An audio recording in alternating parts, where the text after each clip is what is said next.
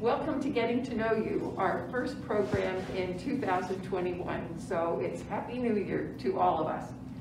When I say getting to know you in introducing a program, I usually say residents and staff at Stonebridge. Well, today we have a program that's a little different because we have to say that the program is for residents and staff at Stonebridge. We have a special guest with us today, and her name is Barbara Preston, and you might not recognize the name, but if I say she's the editor of Montgomery News, you'll probably then say, oh, that's great, I'm glad that she's here. And it's part of sort of reminding us that as we go into the new year, that we live in a broader community than just the one we have here at Stonebridge, and that, like many people, will be seeing some changes in the townships, or actually the borough, Rocky Hill, and Montgomery Township in the year ahead. So first of all, this is a chance to thank Barbara for her informative publication, and the only publication we could find that had all the information we needed about the candidates on the 2020 ballot. So thank you for your research, and the way you laid it out was all up on a big bulletin board here. I saw that you did that, thank you. So that was really very, very helpful. And I guess we also should say that breathing new life, as I understand it with Montgomery News, really puts you in a very small group of people, because we hear a lot about local news declining or just fading away, and you've managed to sort of revitalize a wonderful local newspaper. Thank you. So thank you. So I'm going to ask Barbara just to tell you something about herself and how she got into being the editor of this local newspaper, when I do know she's had a lot of journalism experience. So Barbara, welcome, and what should we know about you? Well, first off, I'd like to thank Ingrid Reed very much for inviting me. I'm delighted to get out of the house during COVID, even if it is with this crazy mask. I've always been a big fan of Ingrid Reed and Marvin Reed. I covered Princeton Township. It was my first job out of college. I was a journalism major, had a wonderful journalism professor who inspired and motivated me to do what I'm doing. And my first job was in Princeton, covering some people who I came to admire, such as Ingrid and Marvin, and also Barbara Boggs Sigmund was a big influence, and her sister Cokie Roberts. I met all of these people, so to be here with one of my role models is really exciting. I also admire Ingrid Reed for her part with New Jersey Spotlight, which I think is just one of the best, now one of the best news organizations in New Jersey. So thank you. I'm humbled to be here with her. What got me into community journalism, again, it's kind of funny, but I think that it was working for the Princeton Packet as my first job out of college. I was working there for maybe 4 years, and I just learned so much living in Princeton. I come from a small boardwalk town in South Jersey called Wildwood. Which has a roller coaster. It has lots of roller coasters, and I went on the crazier the ride, the more I wanted to go on it. And when I came north for college, and I was living in Princeton, I just saw a world that I never knew existed. I just didn't even know people went to a university like Princeton, to be honest with you. So I just learned a lot. I just attending courses, and I loved writing for the Princeton Packet. I learned so much. I'm a very, very curious person, and I missed it. That was my first start. I also worked for the Atlantic City Press, and from there I went to graduate school up in Syracuse and got a degree in education. And I've worked for US 1 newspaper. I've worked for a lot of the local community papers. So you had an idea of how it could be done. So yeah, I knew, I learned from a lot of Rich Ryan, the editor of US 1 newspaper. I had Pam Hirsch, who I learned from. She was my managing editor for many years at the Preston Packet. And it's just something that I studied. I did it for a long time, and it was always community-based journalism. And I noticed that these papers don't exist anymore, at least not in the form that they used to. I know Princeton Packet is still around, but we used to publish twice a week. We had a staff of at least 13 reporters. And I was sorry to see what happened to local news, and I think it's really important. So was the Montgomery News, because I don't think many of us sort of know the history, it was owned by someone else and was folding, is that right? The Montgomery News was sort of founded around the 1970s by Frank Drift. He's a local in town. He used to run the rodeo. He's a farmer. From there, it went through some different owners, and then Cliff Moore, who is a photographer and a very good photographer, bought the paper, and he ran it for a long time. And he was ready to retire, and I think that it's a really difficult job running a small paper, especially print. And now we also, I think he was struggling with the website, because you become almost a daily newspaper when you get into journalism today. You have to do Facebook, Instagram, I mean, just constant posting. You can't wait a full month to give people news anymore. So I think that he was running ragged, and I think he's retired now and enjoying the good life in North Carolina. And so I'm just a reader, so I was reading the paper, and there was a front page ad saying paper for sale. And my daughter had just graduated college, so I didn't have to worry about paying tuition. By the way, you live in Rocky Hill, right? I now live in Rocky Hill, which is the same place where the previous editor lived. He also lived in Rocky Hill. And before that, I lived in Princeton for many years. But when I saw the front page ad, I said to my husband, John, I said, John, I want to buy this paper. And he goes, we're not buying a newspaper. Are you crazy? All the newspapers are going out of business. This is really one of the worst ideas that I've, no way are we buying a newspaper. And I really wanted to, I got to know the editor a little bit.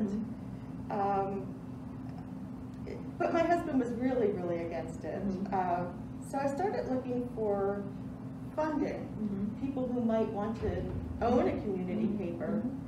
And there's not too many people out there who want to own a small community paper. So, when was that? 2 years ago? 3 years ago. We just, this is the Montgomery News. So we actually bought it. I mean, I didn't buy it, but I found a publisher. A publisher. He owns it.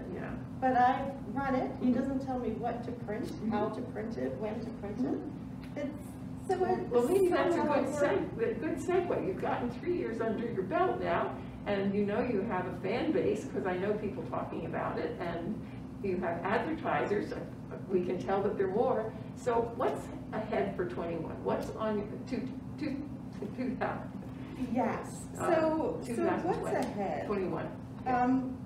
What is really crazy is just how much news there has been in Montgomery, in the world these days. Part of what's ahead, if I just look at the past as prologue, right? So if I just go back, things really started going crazy this past May when George Floyd was tragically killed.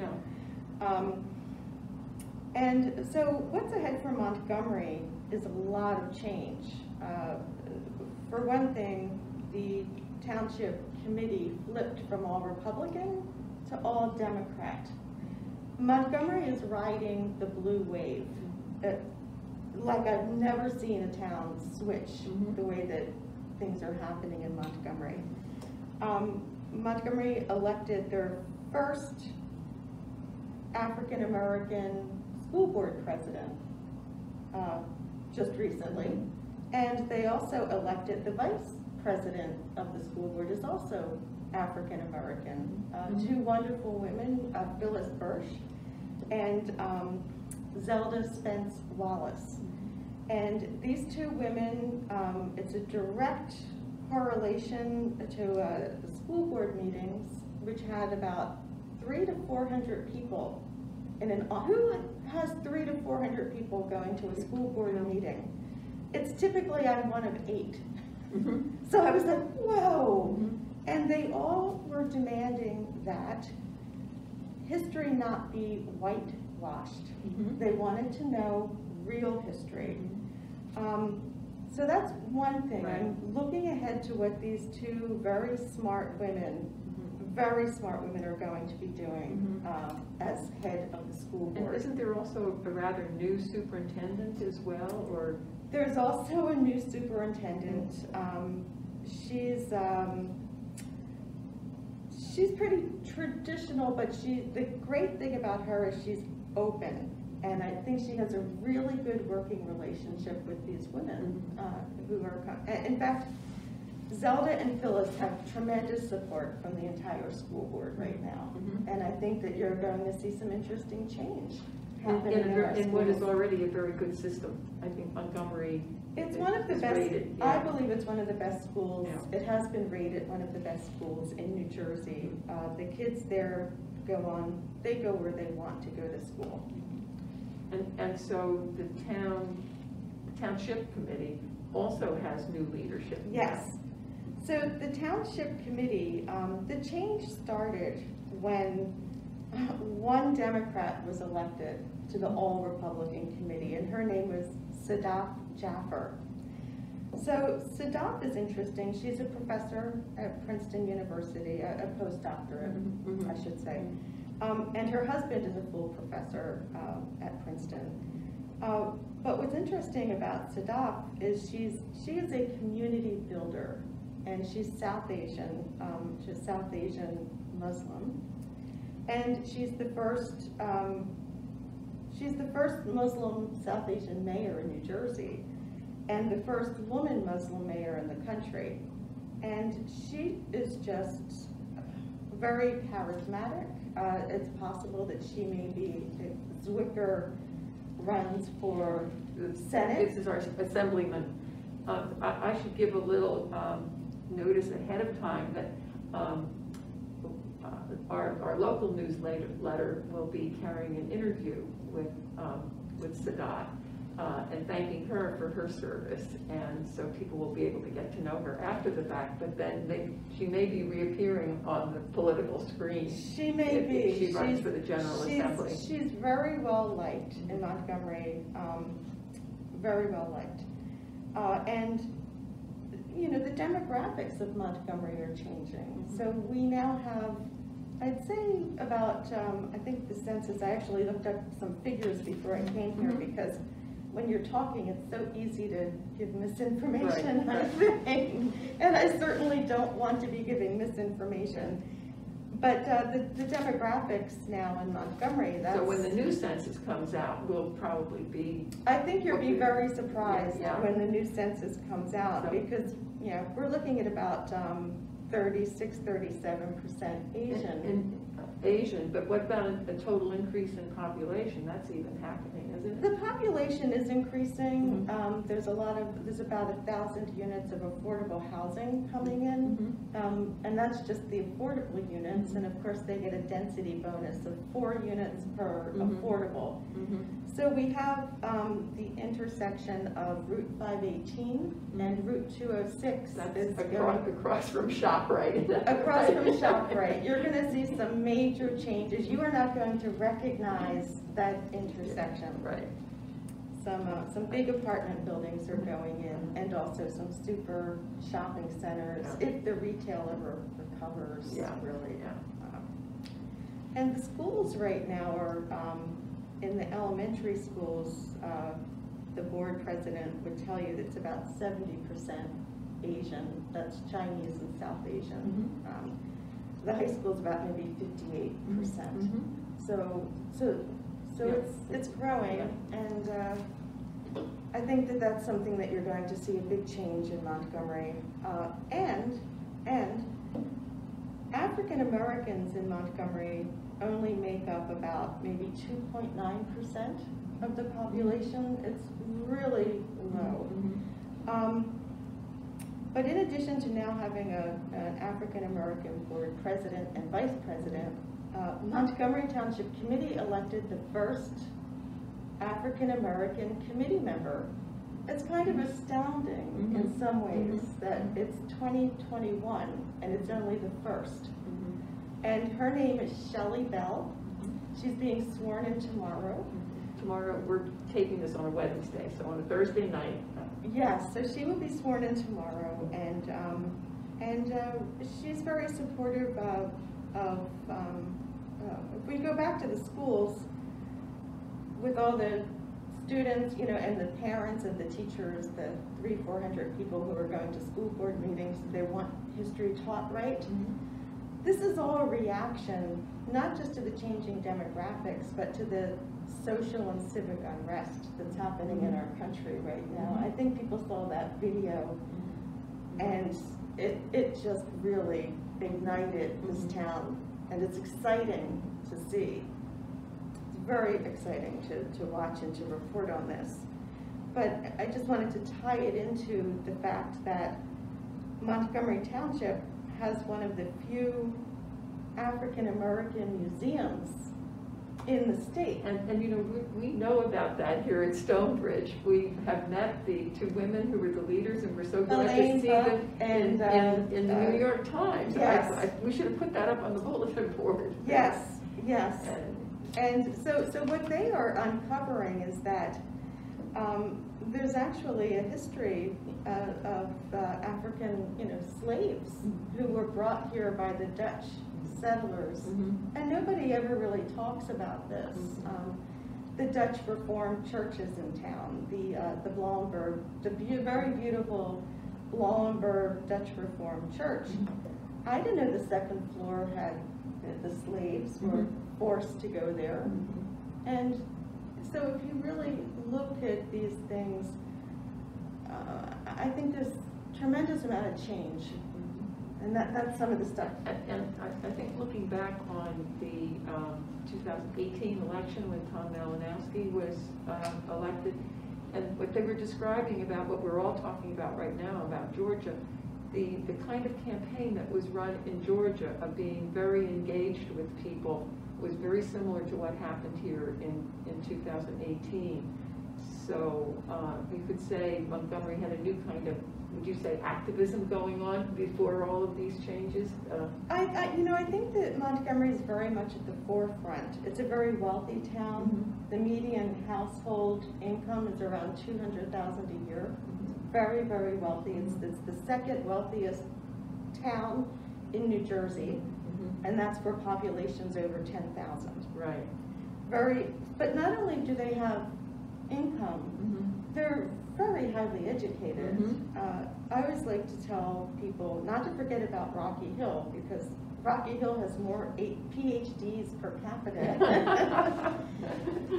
But also Montgomery has, it's something like 55% of the people in Montgomery have, adults have graduate degrees. Right, yeah.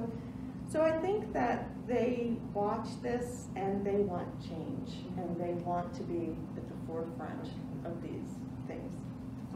Another thing that we read about in your paper is the new Montgomery Town Hall. And many people here had not even known where the town hall was, except they went to take their ballot to the drop box. And it was pretty clear that Montgomery probably needed something new in the way of a municipal building when you got there. So that will open this year, or will it take another year, Barbara?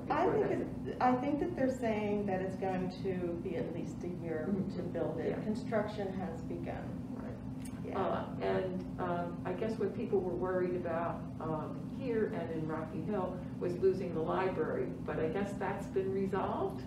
Well, Rocky Hill is a town of about 650 people. Montgomery has, 21,000? Montgomery does not, and it has much more political clout. They're working with Somerset County. They together have purchased a beautiful piece of land, and it's going to be a brand new library. Only a mile away from the former library, which is also a beautiful library. So it is Rocky Hill's loss. A lot of people in Rocky Hill are very upset to see a library in the center of our town. Yeah. And we still have a walkable town. I walk to my hairdresser. I still walk to the library for now. But Rocky Hill's going to have to get creative and decide what to do with that space. A benefactor left it, you know. He built that building in honor of his wife, Mary Jacobs. Library's name. Yeah. So you think there's going to be more development, even as there's more diversity in Montgomery, with the potential shopping center and more housing? And I guess the third part is protecting the open space or acquiring even more, because this area is really known as a wonderful place to walk. I have to hand it to both the Republicans and the Democrats on preserving open space. Montgomery does a tremendous job they've served, I think something like 45% of the land is preserved right now. And it is a rural farmland community, so we here at Stonebridge benefit from that and need to thank Montgomery, but I think Montgomery also needs to thank us because a lot of people come here and walk on the paths. Stonebridge is a perfect example of a development that has, I go walking here. You have tremendous walking paths, and we love Stonebridge. Well, thank you. Maybe that's a good place to stop. And we'll be watching the paper for these new events, but thank you for giving us some insight into both the town and what we're likely to see in 2021. And we want to cheer you on. I know you brought some copies over today, and I think Jock, who's our videographer here, would testify that those papers are snapped up when they arrive here. So we thank you very much. And so this was a good way to start the new year. We know a little bit more about what's around us, and stay tuned as we continue to celebrate the new year all month long. I'm Ingrid Reed. I'm your host. Jock McFarland is our videographer, and Jeff Tiener is our executive producer and advisor. So thank you so much, Barbara Preston, editor of Montgomery News. We're glad to have you here. Thank you. Thank you for having me.